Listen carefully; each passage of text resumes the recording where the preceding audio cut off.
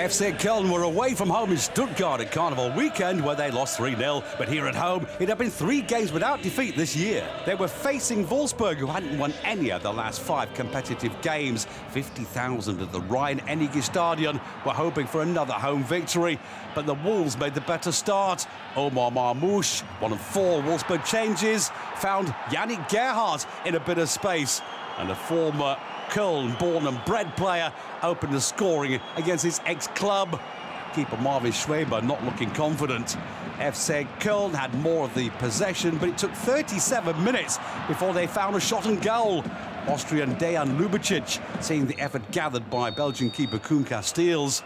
At half-time, the difference, Yannick Gerhardt's 5th goal of the campaign. Köln were a lot more aggressive in the second period. Captain Jonas Hector was always involved, and defender Timo Hubers had a crack at goal just short of the hour mark. But again, Casteels was perfect on Matchday 22.